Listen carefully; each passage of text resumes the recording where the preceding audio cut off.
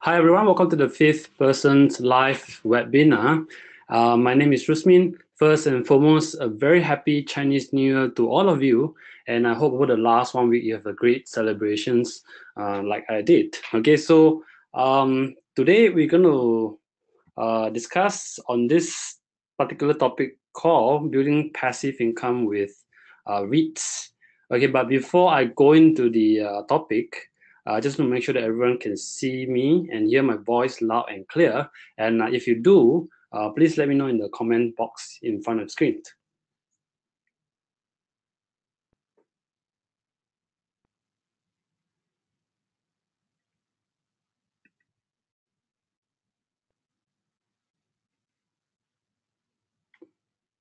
Okay, so it looks like you guys can see me. Thanks, John, Kenny, and the rest for replying this request. Okay, so I'm just going to share with you my screen. Okay, so let me know if you can see my screen. Okay, I'm just going to switch off myself. Okay, so can everyone see my screen? Yep, okay, sure.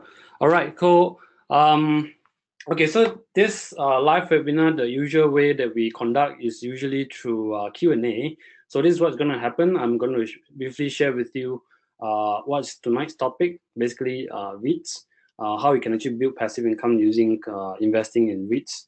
And if you have any questions along the way, you can just ask them, and I'll be try to answer all of them. Okay, so but for this webinar to work, you have to ask questions. If not, we're going to end this very, very early. Okay, so first, I'm just going to share with you a little bit more about this building passive income with REITs. Okay, so usual disclaimer applies. What we're going to share with you tonight is only for educational purposes. Okay, I'm going to bring up some of the listed REITs and companies listed in Singapore, Malaysia. Okay, so if you happen to buy those stocks, it's your own decisions. And I'm just going to share with you from my experience. Okay, so you're only here to learn from us. Okay, so just a couple of days ago, we received an email from Max. Max basically asking us whether can he treat REITs as an annuity like investment vehicle, whereby if the REITs dividend yield is 6%, he basically can get 60,000 a year if he has a $1 million portfolio. Okay, so he emailed us this question. Of course, some of you will already know the answer is yes, because REITs yield, if you are looking at 5%, 7%, or 10%, is basically what you see is what you get. Okay, so and he also asked, can REITs beat the inflations, and does it have a long-term capital appreciation? Okay, so of course the answer is also yes, which I'm going to share with you a little bit more some of the findings that I had over the last 10, 20 years or since those REITs IPO. Okay, so he also has a few questions regarding what are the drawbacks and precautions that one need to manage. Okay, so with this question, I just want to go and kickstart this webinar. And if you do, please let me know in the comment chat box so that I can see them, and I'll try to answer all of them. Okay, so first and foremost, can REITs really be a investment where we build passive income upon it and something that we can rely on, be it good time or bad time? If you just look at this table here, which I actually wrote a year ago in 2017, I actually compute a list of REITs that have a listing history of more than 10 years. So you can see here you have Ascenders, which actually listed in 2002, and you have Capital Land Mall Trust, which listed in 2002. Okay, so this is the first REITs in Singapore that is ever listed, then followed by Ascenders, Fortune, and so on and so forth. Okay, so today we have close to 39 REITs, and 6 of them are business trust. But this table basically showing you that if you were to invest in those REITs since IPO, okay, these are your results if you hold it until 31st January of 2017. Okay, so this is as of last year. Okay, so if you were to invest in Ascenders REITs, you can see that your total return is 384% if you include all the dividends that you have received over the years of listing. Okay, and if you were to compound it, is about 11% compounded annualized growth rate. Okay, so this is pretty impressive for REITs, which are most people think that REITs are usually old man stocks where they don't really have growth. But in fact, REITs actually does provide some capital appreciation also. Okay, so what this means is that if you have 10,000 invested in Ascendas REIT since IPO until now, you have received a total net profit, including the dividends, of $38,000. Okay, so this is just from the total return. Okay, so of course this is one of the best REITs that have the good return, and along the way down you get to see the return gets lower and lower. But generally, out of all these 19 REITs that I've shown you here, almost 17 of them, or rather 16 or 15 of them actually have produced a positive return. Okay, so REITs itself, if you trace back throughout the history, they have actually give us a very stable and a consistent and dividends over the past 10 to 20 years. Okay, so it is one of the instruments which I love. But for those of you who do not know what REITs is, I just want to give you a quick explanation. Basically, REITs is a real estate investment trust. It's a collective investment scheme that allows people like us to invest in commercial assets like shopping malls, hospitals, and offices, and sometimes even industrial buildings. Okay, so this REITs basically allow us to invest. So if you, for example, if you were to invest in CapitaLand Mall Trust, they have 19 shopping malls in Singapore. Basically, you have exposure to all these 19 shopping malls. Okay, so you don't really have to come up with a lot of capital. Okay, and throughout the past 5 to 15 years, which I studied, most of these REITs actually give out quarterly dividends. Whether it be a good time or bad time, they still continue to pay dividends. Okay, and one reason why REITs are so resilient is mainly because they are property. Okay, so just like you invest in residential property, but commercial properties are actually much more resilient. So let me give you examples. If you are talking about healthcare REITs like Parkway Life REIT.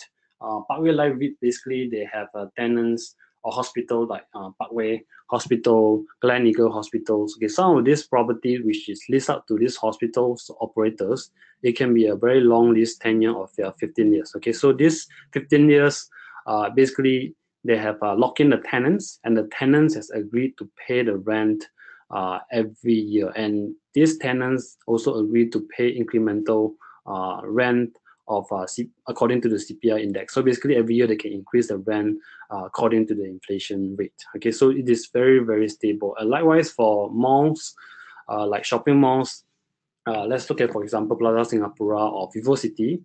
Even during the crisis, we still go to shopping malls. Okay, and most of the tenants in the shopping malls still continue to make money whether during the crisis or not. Okay, so but they are, on the other end, there are REITs that are actually more volatile. REITs are like office REITs like CapitaLand Commercial Trust.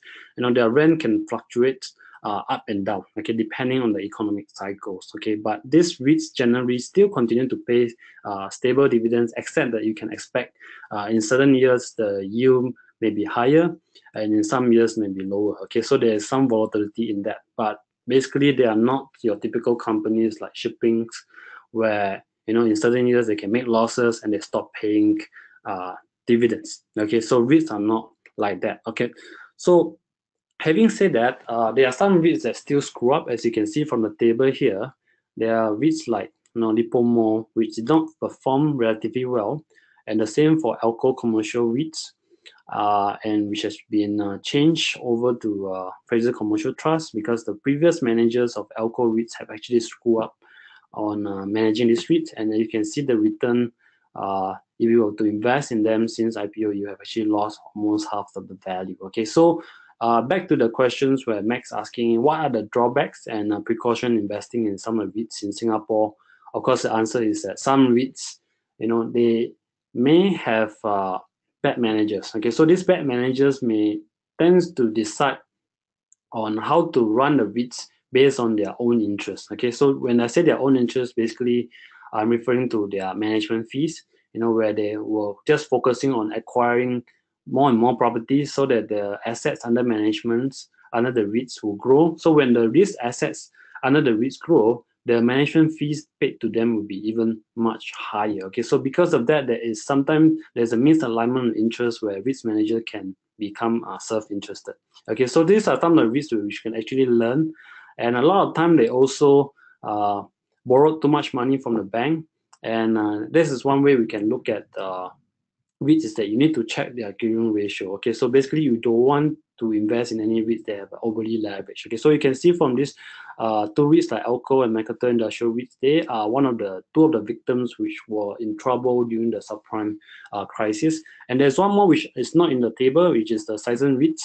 Sizen REITs has been divested all the assets in 2016, so I'm not going to talk about them here. But generally, most of the REITs actually have performed relatively well. Okay, so I have the data as of 31st January 2018, which I will show you later. Okay, so basically, REITs are really a instrument or investment which, if you are looking to build passive income, it is something that you definitely have to consider. In fact, I have REITs in my portfolio, and I also built the REITs portfolio for my auntie because she relies a lot on dividends, so I only invest in her portfolio mainly in the dividends, mainly in the REITs itself. Okay, so of course, how to look at REITs? Of course, you need to look at REITs that own prime properties. They are located in the good locations. They must have a good tenants, and the occupancy for those properties has to be very high, or if not very stable over the last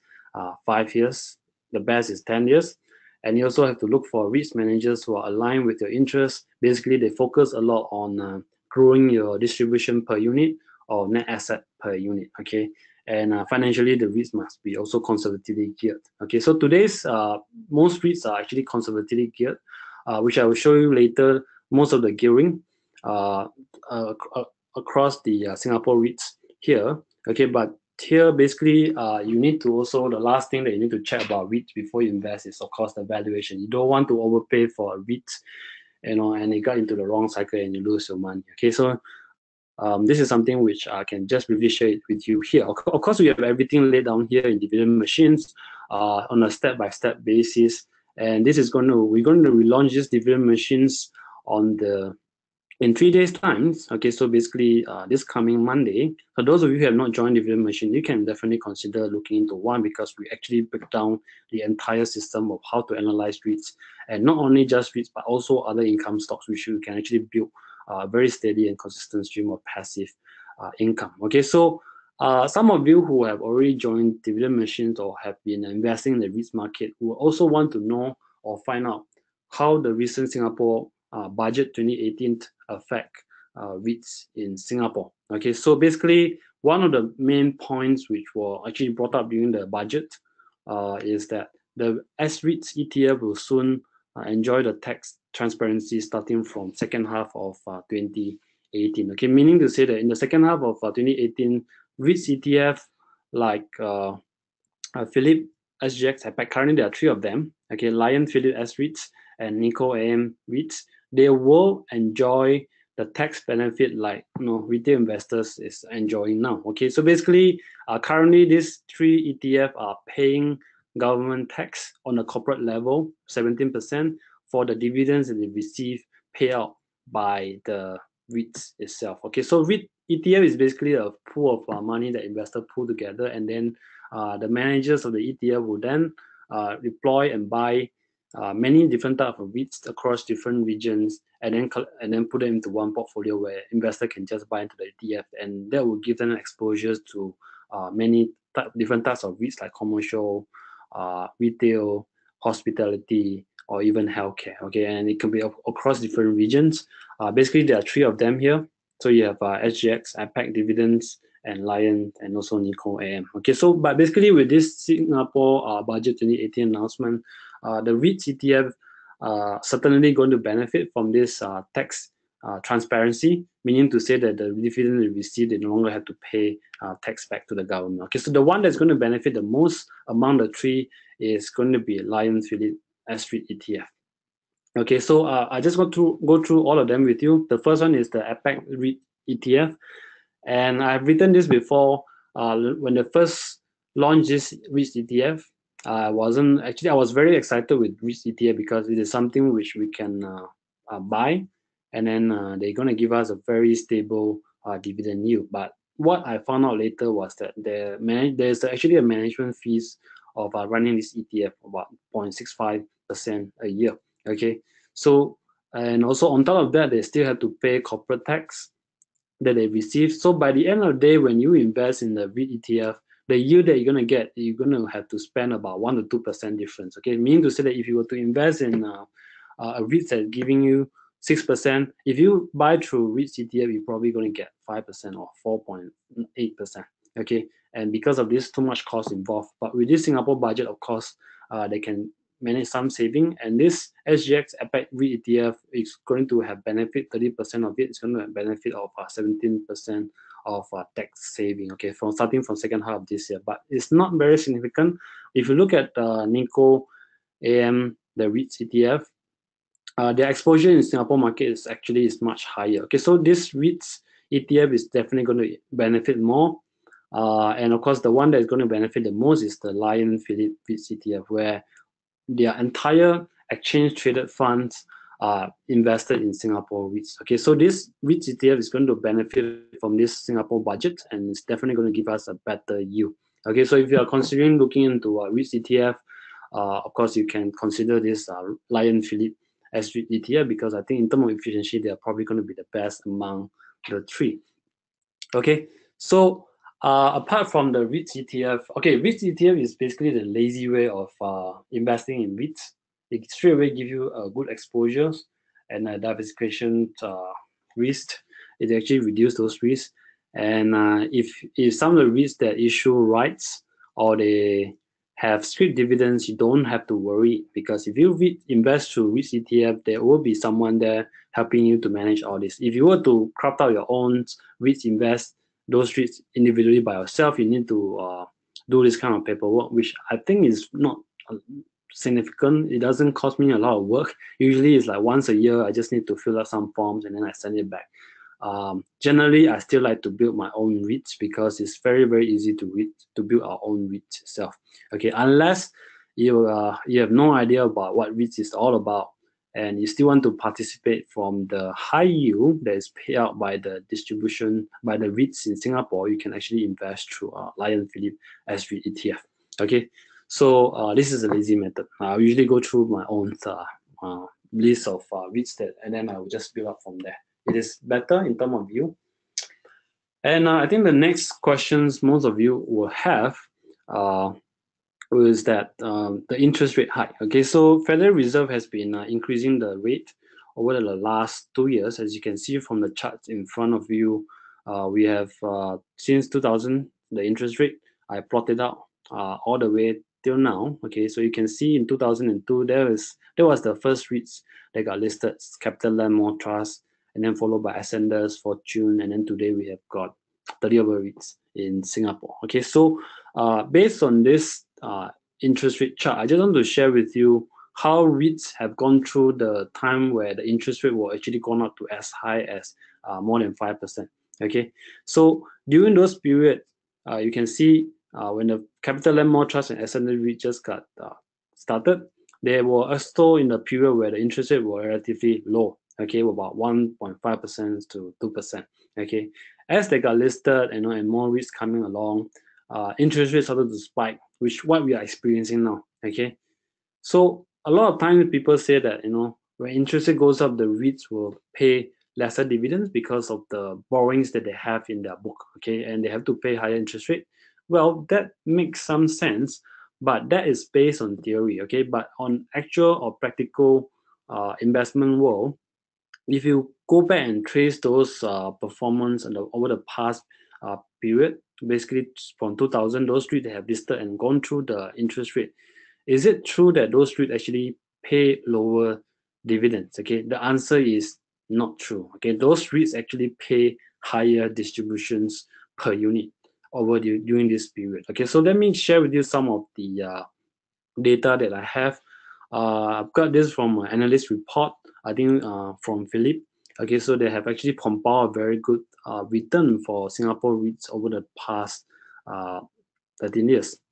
Okay, so you can see here the return for REITs in 2003 when the interest rate were relatively low is about 35%, and 2004 is 31%. And when the interest rate started to increase, they also continued to benefit from the share price appreciation. And the reason is because the dividend have grown during those period. Only until the subprime crisis hit, the REIT prices started to collapse. Okay, so the REIT prices collapsed in 2007 and 2008 were mainly caused by the subprime crisis, not so much on the interest rate. Okay, in fact, when the interest rate was increasing at the point of time in 2004 and 2005 and 2006, here, okay, REITs were relatively doing very, very well. Okay, only when the subprime hits, then the share price actually started to plunge.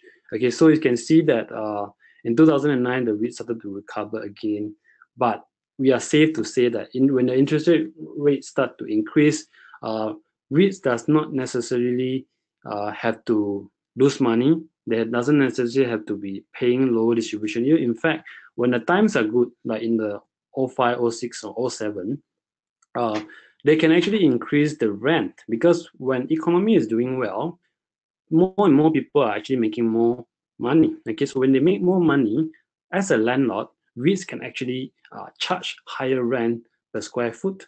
Okay, and because of that, the tenants will have to pay, and they are willing to pay also because they are racking up good profit for their company, for the shops that they have, and because of that, we can see the rent actually has gone up, and the revenue and net property income for most of the REITs have actually gone up as well. Okay, so that's why REITs during this period have actually been able to pay a higher distribution yield or dividends distribution per unit, despite the fact that interest rate has goes up. Okay, so I just want to debunk this myth that interest rate goes up means it's bad for the REITs. It is true to a certain extent, but we need to look at a case by case basis. Okay, so this chart basically shows you the rent over the past 18 years, 16 years. Okay, so now we go back to this interest rate. Now we are actually in the period where interest rate started to go up, and at this stage, the interest rate is about 1.5, 1.3% based on Federal Reserve.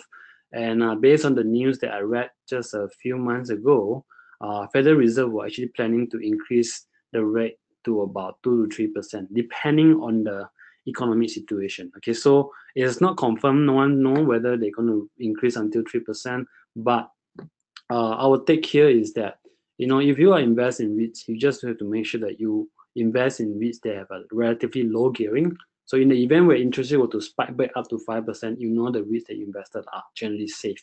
Okay, and they have a large percentage of their borrowings are fixed. Okay, so over the next 3 to 5 years, that's the best. So even over the next 2 to 3 years, if the interest rate were to hike to 10%, this REIT does not necessarily be affected significantly. In fact, they have to wait for their loans to mature, and then they will renegotiate the loan rate with the bank. Okay, so be prepared. Okay, so rather than trying to react, okay, interest rate go up, I have to sell my REITs. It's not true. Okay, so this is the latest table that I have for all the REITs here in Singapore as of 31st January. So you can see that the prices are up to date, and you can see the return for Ascender, CDL, Parkway have an annualized return of 10%, 11%, 10%. So it's pretty amazing. Okay, you look at the result is pretty good. So if you look at the table here, most REITs have performed relatively well. Okay, so on the net basis, you have losses. So assuming you have invested in all these REITs, okay, and some of these REITs will issue rights along the way, and you don't subscribe to any of them, you don't sell your new paid rights. Okay, basically you do nothing, but you just wait for your dividends to come in. You don't fork out any capital, and this is going to be a result. Okay, so of course, if you were to take up the rights, some of the rights that is issued by some of these REITs during the crisis or when they want to buy properties, then your return will definitely be much, much better. Okay, so this is just for Singapore REITs. I have data for the Malaysia REITs as well. So you can see the Malaysian REITs have performed relatively well. If you look at the Axis REITs, have actually, as of 31st January 2018, has compounded an annualized return of 10%, 8%, 7%, 6%. It's pretty good results, and none of the REITs have actually lost money. Okay, so Malaysian REITs have done even better as compared to Singapore. Of course, Singapore have more REITs, so there will definitely be some REITs that have gone haywire. Okay, so you can see some of the REITs here, like First REITs, their capital gain is actually negative 34, but a lot of the return actually come from the distributions. Okay, so that's why REITs pay out very, very handsome dividends. And if you take into account those dividends, actually you're still making a profit from this A and first REITs. Okay, of course your return is not going to be fantastic, just the fixed deposit rate of Malaysia. So you must as well put into the fixed deposit. Okay, but generally some of these top 3, top 5 are pretty good REITs. Of course, these are just past performance. You can't just based on this past performance and then assume that these REITs are good. Okay, you need to analyze them on the case by case basis. All right, I also have this data which recently I just compiled, and I look at the performance of Hong Kong REITs, and you can see Hong Kong REITs are also doing relatively well. And the most impressive one is actually Link REITs, which owns retail space in Hong Kong and also some of the car park space.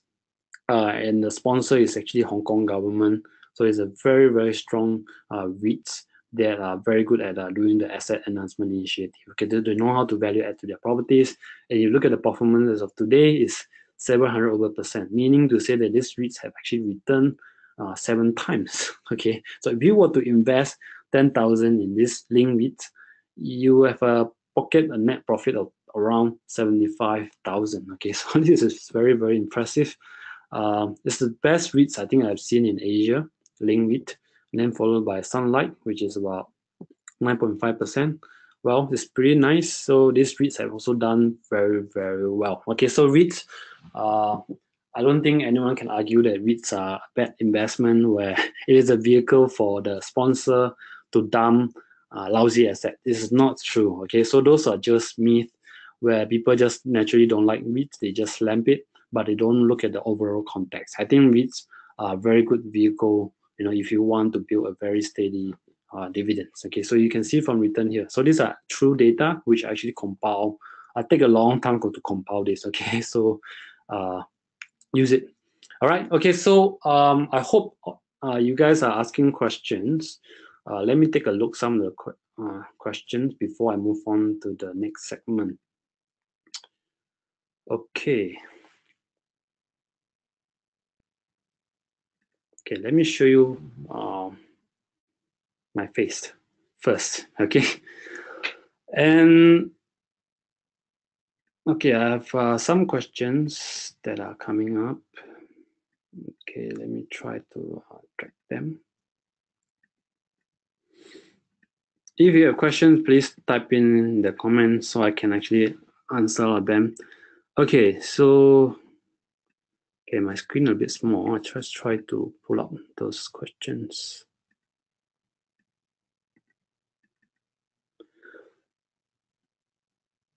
Okay, so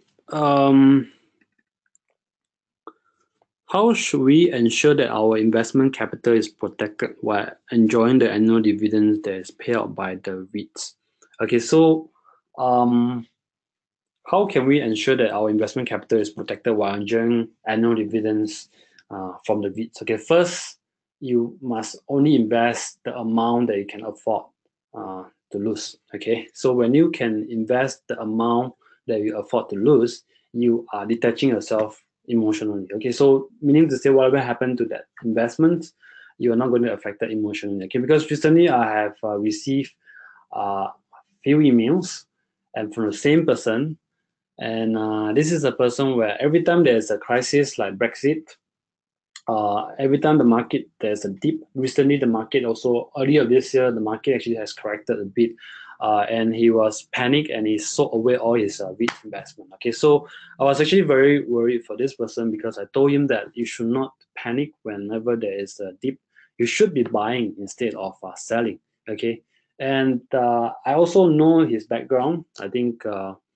I don't want to disclose who he is, but basically he's in the critical stage where it's not physically fit to actually invest. So emotionally, he's worried about his investment nest egg. So anything happen to his that portfolio, he's constantly worried. That's why when market there's a sudden jerk, he will panic and sell everything. Okay, so the rule of thumb in investing is always invest the money that you can afford to lose. Okay, so you don't have to worry, whether market go up or down. You know that you're going to receive those REITs and those dividends. You don't have to worry. Okay, so and the second thing is of course make sure that we invest in REITs that have good properties they are run by good REITs managers who actually focus a lot on how to improve your distribution per unit rather than the total asset under management. A lot of times, some of the REITs which I analyze, they like to say that their total asset have compounded at an annualized return of 20-30% ever since they got IPO. Okay, that is not a very message to the unit holders, because what we as the unit holders want is that to see our distribution per unit grow over the years. Okay, if you can't grow that distribution per unit, then I don't consider you as a good REIT manager, because you are putting your own interest first versus unit holders interest first. Okay, so REIT manager is also very important. Third, of course, you have to look at the REITs that are financially geared. You have to be careful on REITs that have high gearing. Generally, I try to have a gearing ratio of less than 40%. If you gearing ratio is basically total debt over total assets. Okay, so you don't want to have too much debt in the REITs, because a lot of REITs that got into trouble, like MI REITs, Mercator Industrial REITs, or Alco REITs, they got into trouble primarily because they have too much debt at that point of time. Okay, so you want to avoid that. And of course, the fourth thing is you don't want to overpay for those REITs. Make sure that you buy those REITs at attractive valuations. How do we know that the valuations are attractive? Is of course when one indication that I always use, that make sure that the yield are at a historical high yield. Okay, so historical high yield could be during the subprime crisis, or Euro debt crisis, or China market bubble crisis, and those were the period where you can tell that the REITs are trading at the highest dividend yield, and those were the best time to actually invest in REITs. And likewise, if you want to sell the same thing, you want to see when the REITs have the lowest distribution yield over the 5-10 years. And that's the time where if you want to sell, you can consider selling. If not, you can keep and take the dividends. Okay, so those are the four main things which we always share with our members. If you're dividend machine members, you probably are already aware. And this is one way that you can actually protect your downside. Of course, from the portfolio level, you need to diversify your REITs into different sectors. It could be retail, healthcare, and then you've got industrial. Okay, and try not to put all your portfolio everything with REITs. Okay, because that is not a very good diversification, because REITs itself are still sensitive to the interest rate. I'm just afraid the interest rate one day may spike to 10%. We will never know. Okay, Asian financial crisis have shown us interest rate can go up to as high as 12%, 15%, and it may happen again. So you want to be prepared for that. Okay, so generally I try not to have my REITs investment portfolio more than 50% of my portfolio. Okay, so diversify them, and that's how you actually protect your downside. Okay. Okay, some people ask, would you buy CMT, CCT, Manulife REITs now if you have enough cash? I'm not going to answer that, because it can be very dangerous if I give you stock tips like that and you do not know. And some of the audience who are listening here may not be aware some of these REITs, what they own, what kind of properties that they own. Okay, so it can be very dangerous. I'm sorry, Daniel. Okay, Cecilia. Hi, Cecilia. I would like to ask, at the time being, the market is very volatile and the global interest rate is going up. Do you think it's the right timing to go in now? Okay, so these questions, I just want to share with you these slides, which is I'm going to cover actually. Okay, back to the screen here. Okay, so now we are back here, and okay, so Cecilia asks, is it now a good time to invest in REITs? And of course, to answer that question, usually I look at the valuation of the REITs generally across all the REITs here in Singapore. And the most useful valuation metrics for REITs is usually price to book ratio. And this is a ratio that I use very frequently when I look at the REITs as a whole. Okay, so this is the price to book ratio of the REITs since 2002. So this is only like Capital Lemo Trust, and then you have Ascenders, and then today we have a combination of all the REITs and the valuations. Okay, so but basically you can see that over the different period, REITs price to book ratio have gone up, have come down depending on the economic situation. Okay, so if you were to put median or the average price to book ratio is about 1.05, and this will give us a very good guidelines whether is it a good time to invest in REITs. Okay, so if you were to ask me now, okay, okay, just to go back in history first, you can see that when the time is bad, REITs valuations will go back to the average valuations. Okay, meaning they are neither expensive nor cheap. Basically, they are fairly valued. So when the times are good, the valuation can go up to 1.4 times, basically trading at a 40% premium to the book. It can come down again during the SARS, and then it will go up back up during the bull run in 2006 and 2007. Okay, and when the subprime hits, you can see the valuations dip all the way down to 0.5 and 0.4. Okay, and this is of course the best time to invest in REITs if at the point of time you have the guts to invest. Okay, because things are pretty bad then. A lot of stocks that you invest will probably drop by 50%, and many people cannot survive that kind of situations. And I hope you should see this as an opportunity, because if you were to invest aggressively during this period here, well, over the long term, you still perform relatively well. You don't have to exactly buy at the bottom, okay? But this is on the high side, of course. And the market have since recovered, and the risk again, once again, trade at a premium to the book. Again, come back down during the subprime crisis. And this is exactly the first time which I entered into the REITs market. I invested in Lipomo Trust back then, and it's CapitaLand Commercial Trust, and I hold it for I think 1 to 2 years, and I actually exited at a very good premium, good capital gain of 30 to 40%, including the dividends about 10 to 20%. Okay, so but I've since divested those two REITs. But basically, what my point here is that if the REITs valuations, when it's trading at the below the average book value as a whole, okay, it is a very good time to enter REITs market. Okay, and when it got back to the premium, to the average price to book ratio of 1.05, you can consider selling. Okay, if not, you can continue holding it and receive steady dividends. Okay, so for me, I usually sell. Okay, and then I will buy back again when there's a dip. Okay, so 2013 again, there was dip, and we started to buy some of the REITs like Parkway, and again it went back up again, and then the China market crashed.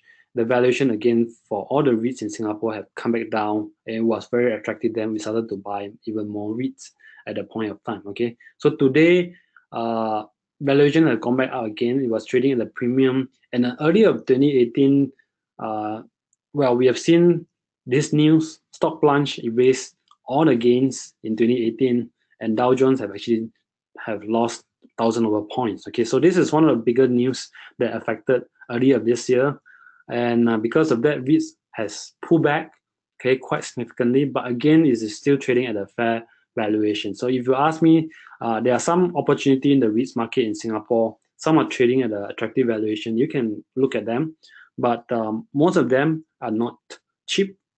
Okay, but there are a few of them that are actually opportunity. Okay, so we are neither in the expensive region or very expensive, very cheap valuation where we can actually go in and shop them all. Okay, so at this stage, if you can find opportunity in which market, you can definitely buy, but you want to leave enough cash, when this thing happens again. Okay, so you take opportunity during the dip. Okay, this is what I usually do for myself, and of course, those REITs that we invested, then until now we are still holding, and we are sitting on a good capital gain, and also the dividends that we have collected over the past 3 years. Okay, so this is how I look at the REITs in Singapore, and currently the valuation is fairly valued, so there are good opportunities around. Okay, you just have to find them. You can start to take a look at a CapitaLand Trust. I think the yields are relatively attractive. Again, this is just for my for learning purposes. It's not a recommendation to buy or sell. Okay, so I also have M-REITs price to book ratio, in case those of you who are interested in Malaysia REITs, or you have Malaysians people, followers who are actually tuning in, you can actually use this or take a screenshot of this price to book ratio. And I'm just going to give you an average price to book ratio over the last 18 years. And you can see that Malaysian REITs have almost very similar to Singapore REITs, was trading at the attractive valuations during the subprime crisis. And when the market started to recover, they trade at a huge premium. Okay, again, there's always a reversion to the mean. They have to come back to the middle level where it is considered a fair valuation. Once in a while, they'll go back up, and they come back down again. So this is one of the best periods again to invest in Malaysia REITs. At this stage, Malaysia REITs are relatively expensive. There are some REITs that are attractive. Okay, you can consider also looking into them. Today I was just looking into this particular REIT called CapitaLand Malaysia Mall Trust. It is the first time in the history that they are trading at a discount to the book ratio. Okay, so if you want to start Malaysia, you can consider looking at that particular REIT. They own some good properties in Penang, like Gurney Plaza. Okay, if you've been to Penang, if you go to the malls, then you can look at it. If not, better stay out. Okay, so but generally most of the REITs in Malaysia are not cheap. Okay, so they are slightly expensive. So you have to look at every single one of them. For Hong Kong REITs, I also did the same exercise, and you can see that Hong Kong REITs actually have reached the fair valuations for the first time in early 2018. Again, it has pulled back down again. It is trading at a slight discount to the book value. Okay, so some Hong Kong REITs are actually trading at a discount. If you want, you can actually consider looking into that. So if you ask me, am I buying into any REITs now? The answer is no. Okay, because I have got into some of the REITs a few years back, 2 years ago, 2 or 3 years ago at a very good valuations. Okay, well, if you have full of cash, you want to deploy some, you can definitely take a look at some of the REITs that are trading at a very good valuations. Okay, all right. So okay, so to help you get started, how to find REITs that are trading at attractive valuations, we actually have this REITs data, which we compile and we update every year on fifthperson.com. I just show you. I just exit this this my PowerPoint slides, and I will just go to the fifth person. All you need to do is that go to the fifthperson.com, and you can see our website. It's very nicely done. Okay, but that's not the point. You just have to go to REITs data, where we have compiled the entire REITs that are listed here in Singapore, Malaysia, and Hong Kong. And we also calculate for you the dividend yield and the price to book ratio, and also the property yield, the valuation of those properties. Those of you who don't understand property, you got to go and read that, because it's a very important metric, and then followed by gearing ratio, which I've been talking about since earlier tonight's this webinar. Okay, so you can see here there are currently 39 REITs, I think. 5 of them are business trusts. So you can go through all of them here. Okay, the data are up to date. Prices are updated every day. So you can actually, as and when you want to look at REITs, you can come to this website. It's free of charge. And the data here, we also update them every year. So as and when Ascendant REITs have full year result, we will replace the distribution per unit with the latest figure. Okay, so you make sure these sites are very useful for anyone who want to invest in REITs in Singapore. Okay, so you can really rely on this data. Again, there could be a mistake or error. You always have to do your own due diligence. Okay, we do our best to pull out the most accurate data, but at other times, we may make some mistake here and there. So you just have to make sure. But so far, data are pretty good.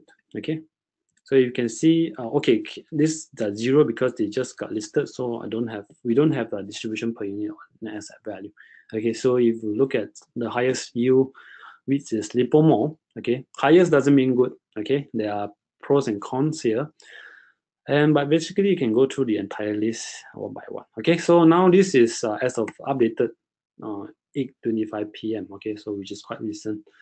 And we have Malaysia REITs, in case you're interested in Malaysia REITs. All of the REITs are listed here. Okay, we didn't miss out any of them. If you do, let us know. Okay, so this is all the REITs that are listed. You have Pavilion, and of course Sunway REITs. When I go Malaysia, Sunway Pyramid is a place which I used to go when I was a tourist then. Okay, yeah, you can go through all of them. Now you can see the yield for CapitaLand Malaysia Trust is about 7.2%. Okay, which is very high. First time in the history over their listing until now, they are trading at the highest distribution yield, and the first time they are trading at discount to the book. Okay, so gearing ratio is also relatively conservative. So take a look if you are interested. We have Hong Kong also. So just to show you all this lah.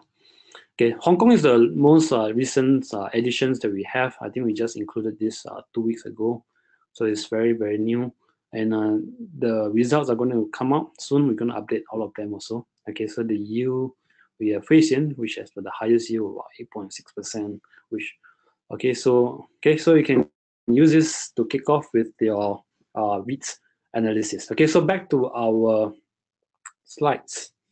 Okay, now just go back to those questions that I asked. Well, a lot of you have asked so many questions. I don't think I can finish, but I try to go through some of the questions that I have. Okay, so this is specific. So I try.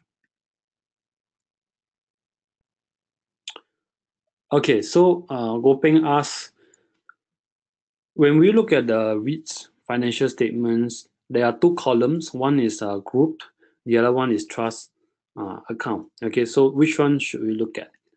Basically, we usually look at the group account. The trust account are basically the holding entity. So it could be just shell. Okay, so usually you focus on the group itself. Okay, and can you comment on Sabana REITs? Christopher asks, what actually went wrong and how to turn the boat around?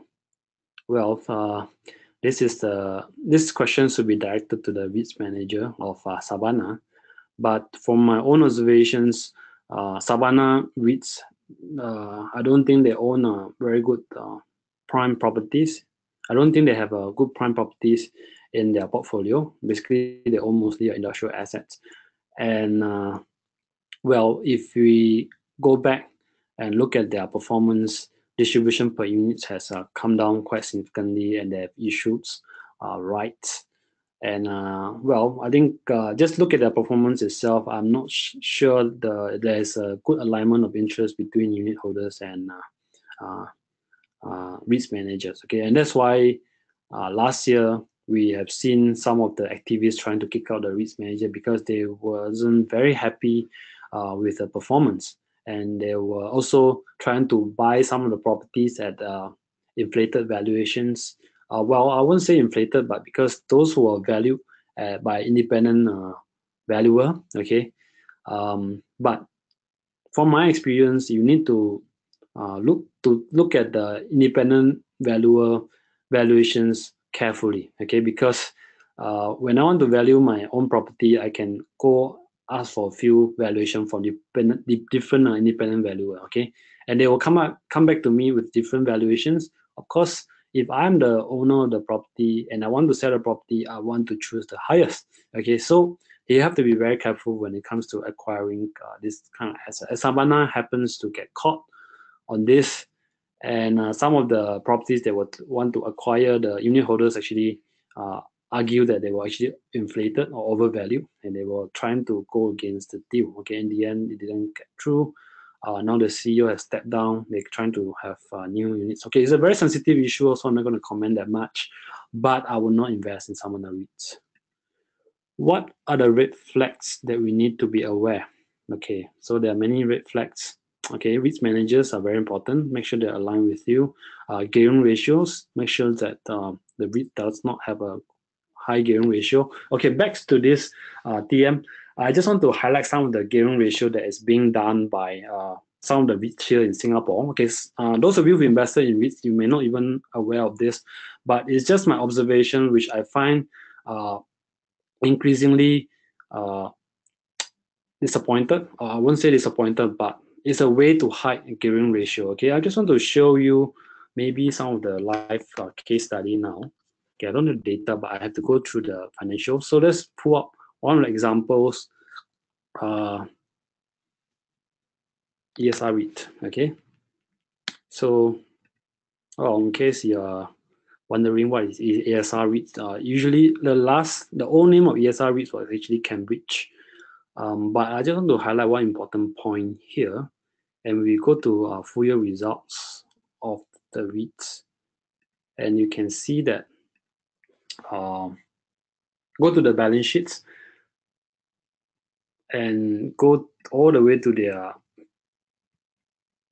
gearing ratio. Okay.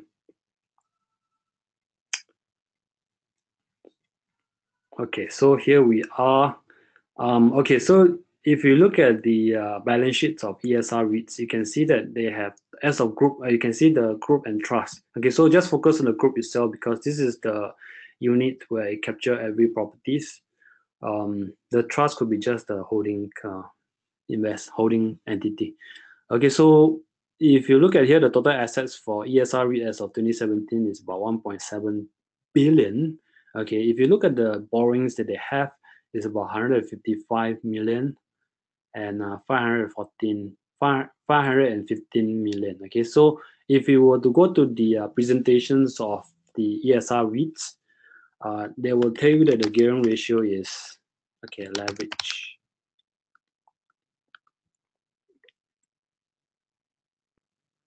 I just happened to see this, but want to share with you how you can use it.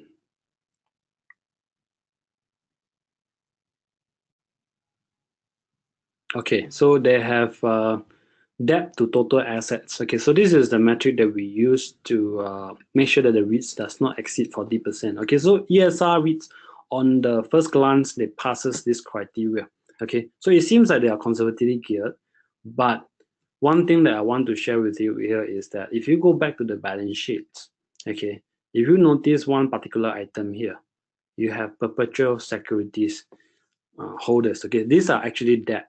Okay, it's just that they don't have the uh, lifespan. They don't have a period where the REITs have to pay back, and because of that, they are being classified under equity. Okay, and when they classify under equity, the REIT manager do not have to calculate this loan as part of their total loans. Okay, because these are not short-term or bank loans. Okay, so if we were to add this, as a conservative investors, you need to add this 151 million back to their total borrowings, and this is where you get over 40%. Okay, so based on my metrics, I will not look at ESR REITs because they have actually exceeded the gearing level. But of course, if you were just looking from surface, you may not be able to tell that. Okay, so one way that we can help you is, of course, trying to compile this data as accurate as possible. We have also included this gearing ratio here. So you can see Cambridge, which is the ESR REIT, the gearing ratio is about 48%. Okay, so this is our own calculations. We do not have to agree with their gearing ratio. I mean, because we think that those are debt, perpetual securities are debt, and they should be classified under the gearing ratio. Okay, so based on that, I will not look at ESR REITs. All right, so this is something which I think I can share with you. These are red flags. Okay, how do I purchase Lion Philippe REIT? Julie asked. Okay, we only have 5 minutes left. I have so many questions. Oh, there's a lot of questions, huh? How do I purchase Lion Philippe REIT? You just go to SGX. You go to call any of brokers that you have. You tell them you want to buy Lion Philippe REIT, and they will show you and point to you where is it. Okay. Why taking up rights give better return? Tiffany asked. Okay, why should you subscribe to rights? Okay, so when REITs want to buy a new property, usually that's the case, they would have to raise money from the unit holders. Okay, because REITs by nature they pay out 90% of the distributable income. Okay, so they don't have retained earnings, they don't have cash, they don't have a reserve to buy new property. Okay, because of that, sometimes when they max out their borrowings, they have to raise money from shareholders by issuing rights or placement. Okay, so rights most of the time they actually issue at a huge discount. And because of the huge discount, if you don't take up the rights, you'll be diluted. Okay, so when you are diluted, your shares in the as a percentage in the REIT itself will shrink. Okay, and because of that, people are getting more benefit because they get the new share at a huge discount while you actually miss out this opportunity. And because of that, you will lose out a big deal if you don't take up the rights. Okay, so when you take up the rights, you are getting the new shares at a huge discount. And if you were to average out these new shares, your actually cost of purchase even lower. Most of the time is even lower, and that will give you a higher distribution yield. Okay, so that's why sometimes it is also best to go for access rights, where you take up as many access rights as you can. Of course, this will depend on your portfolio. allocations. Okay, so I hope I answer your questions. How do you think, Aaron asked, how do you think the recent boom in the online shopping shop e-commerce will affect mall REITs? Okay, so e-commerce it is something which I think Danny also asked the same questions. E-commerce is something that has been very worrying for our retail space, not just in REITs, but even for retailers, because they are very disruptive. Even the players like Amazon, Lazada, Redmart. Okay, so these people are trying to disrupt the traditional retail industry. Okay, they have been disrupting, but as a percentage of total retail value or spending, it is still in the single digit. Okay, it's very low, but they are catching up. Okay, so over the next few years, I believe they're going to go up to double digits, the low 10%, 20%, and more to come. Okay, so most REITs, of course, they felt the pressure. I think 5 years ago, and they know that e-commerce are coming and they can't escape the trend. The trend is there; they can't escape that. So what they did, a lot of REIT manager did, is that they changed their business model into a instead of typical malls where you go and buy your necessity. Nowadays, if you go to the malls, it's actually a lifestyle. Okay, it's a lifestyle business. It's a place where you go out and hang out with the friends. You go and watch movie. You hang out at Starbucks, and these are the experiences which you can't get online. Okay, so malls or REIT managers know that this is something that e-commerce cannot offer to shoppers. Okay, so that's why they create experience in the malls. So even if you go to the Vivo City, if you go to the top level, there's actually a garden with a swimming pool where you can bring your kids down there and actually play with the water, or you can paddle. And sometimes they have exhibitions. They actually invite some of the artists over and performance. So all this is something that you can't actually experience it online. And because of that, of course, malls still continue to attract traffic, and I think most REITs have actually done relatively well in countering this issue. So even malls today, I don't see there's a big problem in terms of disruption because they have navigated quite well. A lot of the tenants are now F&B, about almost 30% of the tenancy mix. If you look at the CapitaLand Mall Trust portfolio, so you can't eat online. Okay, so you still have to go down and eat an experience. Okay, so when you go down, then they will actually give a boost of spending to their tenants. All right, so this is something that I'm not worrying, but of course it's a trend that we need to measure. So in the US, it is more, I just switched so they can see me here. Okay, so in the US, the trend is actually much stronger because of the different culture. Most of the Western people, they spend their weekend at the beach, picnic, while Asians, because the weather is so hot, you do not want to go under the sun. Okay, so most of the time, weekend, I go to the shopping malls. Okay, nothing to do. I watch movie, and when you walk along the malls, you actually spend money, eat dim sums, eat ramen. Okay, so all these kind of things you still have to go. So that's why retail is something which I still believe is still remain resilient and is remain relevant until today. Okay, we still have to monitor that, of course. Okay, is the ETF listed in SGX? Yes, the answer is yes. Okay, this is not relevant. Currency risk investing in. Okay, Max asks. Oh, Max, I see you here. Thanks for coming back. Max is the one that actually asked me on the email.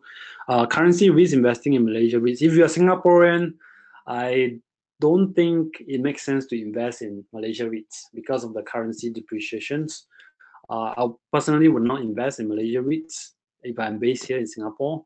But if you are Malaysians, I believe it is better for you to invest in Malaysia REIT because some of the REITs in Malaysia are pretty good, like Pavilion, Sunway. They have their own IGB REITs. They have their own mixed development where they have own catchment area.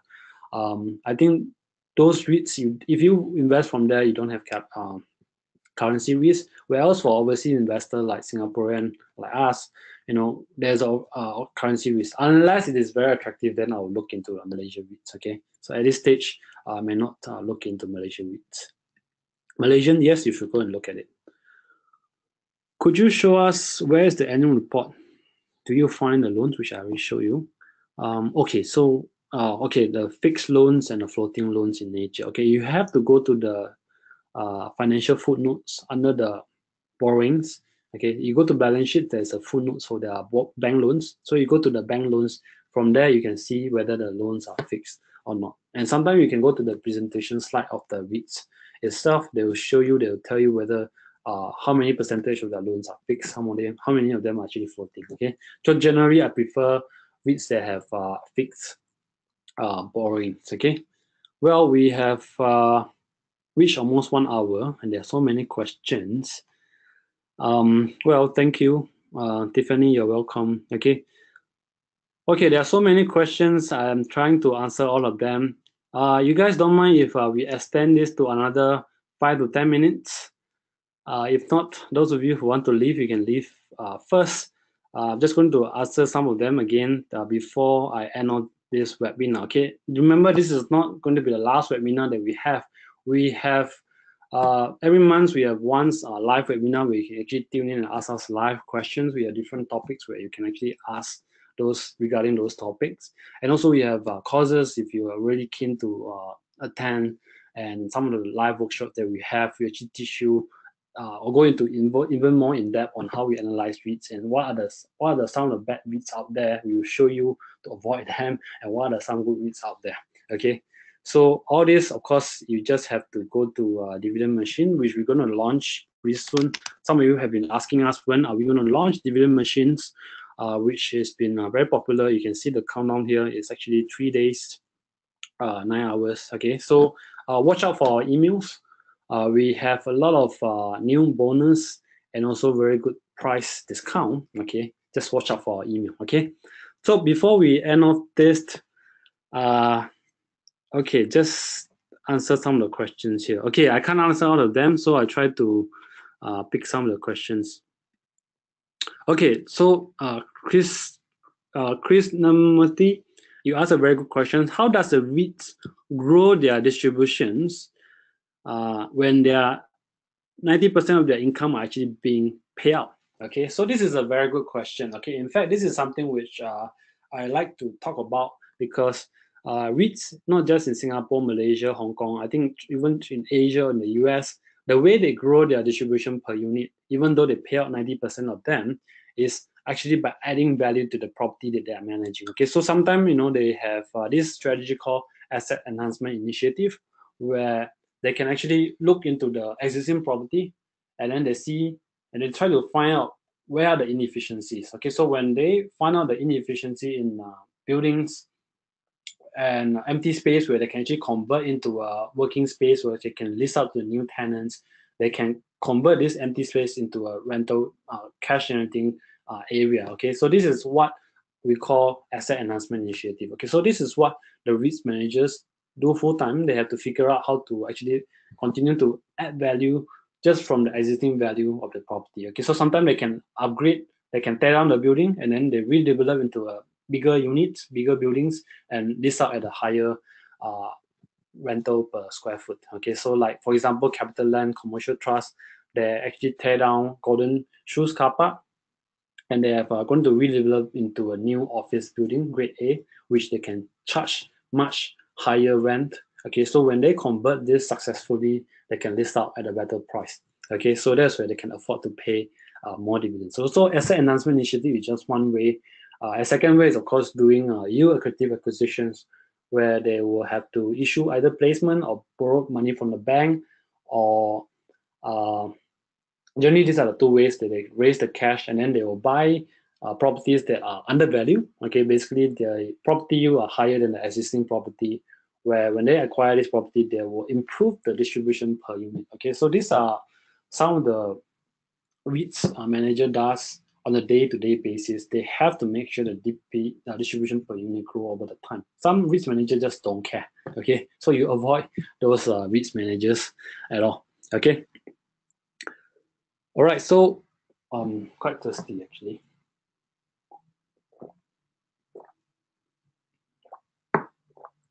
Okay, so few more questions to go. how many REITs will we hold at any one time? Okay, there is no limits to how many REITs that you can hold. You can buy all the REITs if you want, but generally, I only invest in one or two REITs in one sector, and the best REITs.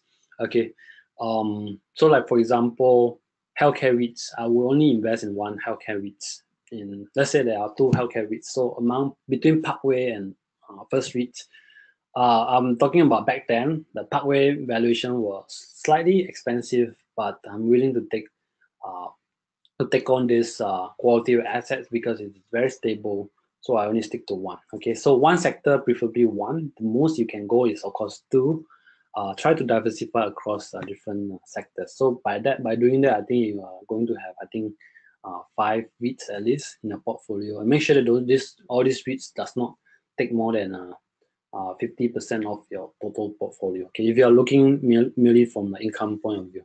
Okay, some of you are still young, you can invest in closed stock. Okay, those that don't pay a lot of dividends. But of course, today we are talking about dividends. Uh, okay, so what is the dividend percentage we should reasonably aim for? Okay, Tersheng asks, what is the dividend percentage we should reasonably aim for? I don't think there's an aim or target that you need to look at, but I'm not sure which questions or where you are actually heading into, but I assume that you're referring to what are the yield that is considered attractive before you buy into REITs. Again, different type of REITs in different sector trade at a different yield. Industrial REITs, of course, they are, because of their land leases are shorter and the depreciation are much higher. That's why they can give a higher distribution yield. Again, the risk also higher because the rental for industrial actually fluctuate up and down. Okay, whereas for healthcare, on the other end, can be very, very steady. The yield can be about 4%. Industrial can give you about 8%. Okay, so it's give and take. All right. So depend on the risk appetite. I prefer to go for quality rather than highest distribution yield. Okay, Richard. Okay, Richard. This is Cambridge, where you have just now I already picked it up. You actually spotted 48%, right? So top max is 45%. Of course, again, this is just our own methodology of calculations, the gearing. But because of the perpetual securities, they can manage to escape this gearing ratio. Okay, this I already brought out this, so you just have to be careful. Okay.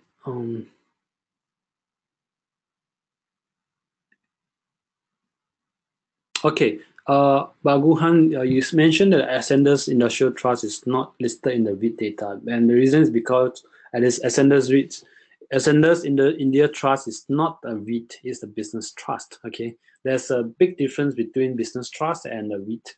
The REITs generally are regulated by MAS, where their gearing cannot exceed 45%, and not more than I think 90% of the assets have to be restricted within the property area, and they have to pay out 90% of distributable income. Okay, whereas for business trust, they don't have such regulations. A lot of the regulations are self-imposed, meaning to say that the people who are running the business trust actually impose these rules on themselves, but they are not liable for that. Okay, so I don't consider them as a REIT.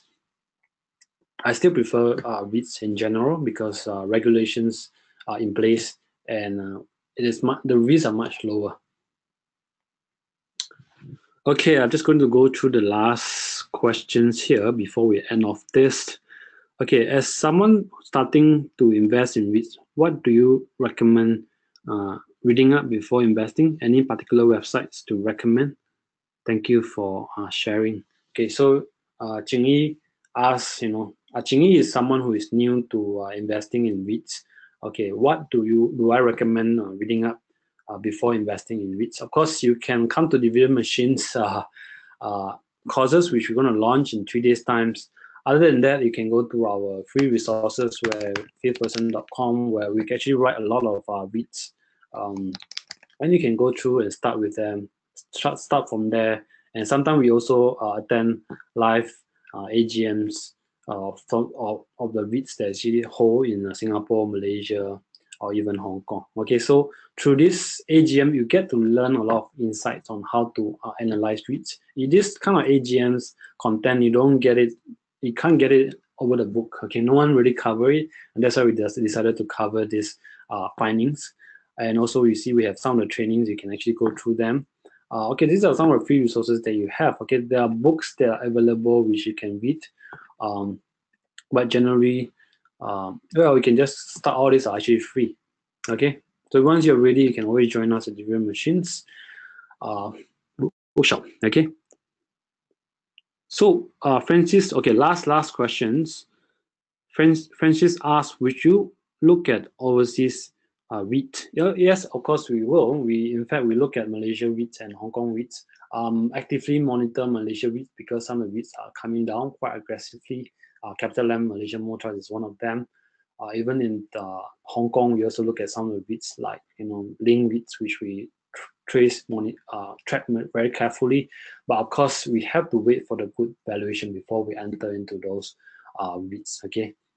So yes, we do invest in overseas REITs. As long as there's an opportunity for us to make money, I don't think we should limit ourselves within Singapore or Malaysia. Okay, if you're investing in from those countries, we should always look beyond our own country. If there are good opportunities for us to make money, we can definitely go over there and deploy our capital.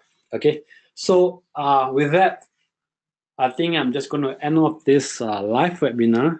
Again, this is not going to be the last webinar we're going to have. Next month we're going to have our webinar again. So just tune in. Make sure you actually tune into our live webinar. And before I end this off, I just want to wish everyone a very happy Chinese New Year, and may the year of dog bring you good wealth, health, and happiness. Okay, and thank you so much for tuning in.